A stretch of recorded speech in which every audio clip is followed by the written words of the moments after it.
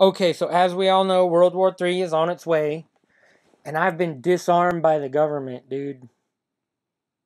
Well, no, I bought a shotgun. They let me actually buy it, but then I decided I had a better idea what to do with that gun. You know, I'm just saying. But now I need something really with some serious power, so I want to show you guys my. This is the weapon of choice for World War III. Now, I'm not gonna have to. I don't need a real gun. God's gonna protect me. No worries about that. But there's gonna be so many dead bodies. You're gonna need one of these fly shooters. That's what this shoots salt at a fly. It's supposed to kill the fly. Just put salt in here.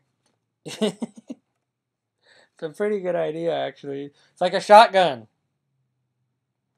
So anyway, so get ready for World War III because it's about to go down. And the last prophecy I got, I was all alone, and the Lord. It was the same way I prophesied when I prophesied that Russia, North Korea, Iran, and Turkey are planning. That was in March of 2015, I believe. I talked about how they were already in Turkey. I mentioned Turkey, and everybody said, "Oh, Turkey's part of NATO." But in that video, and you can look it up. It's on YouTube.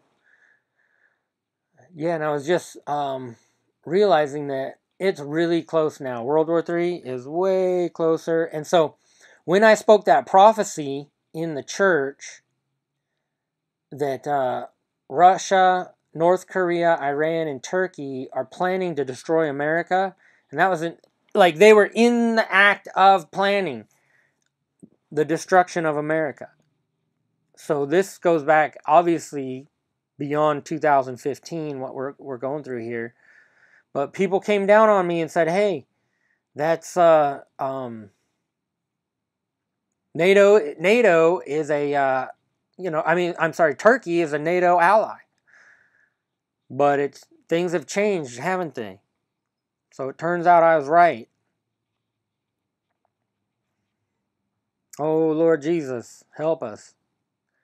Then when I spoke that prophecy, tears were coming down. I could feel the power of the Holy Spirit. Well, the last time I felt that same way was maybe about a week and a half ago. All of a sudden, the power of the Holy Spirit came on me. I started crying. And the Lord said, "Buy supplies, buy supplies, buy supplies."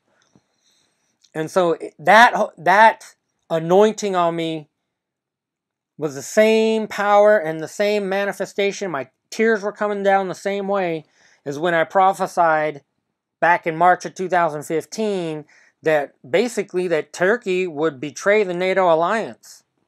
And that what we see, and then later, actually it was sometime after that the Taizheng bombing happened, and the Lord told me that China got on board. That's why China wasn't mentioned, because in March of that year, China was not privy to be or part of wanting to destroy America.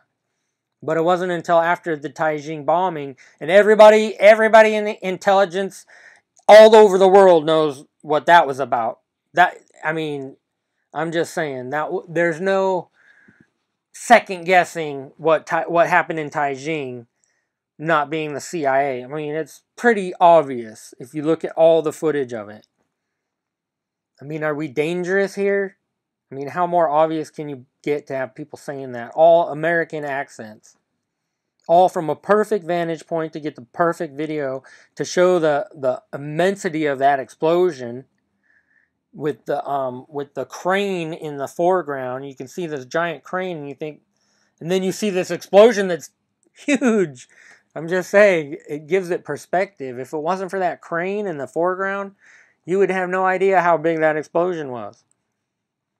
Anyway,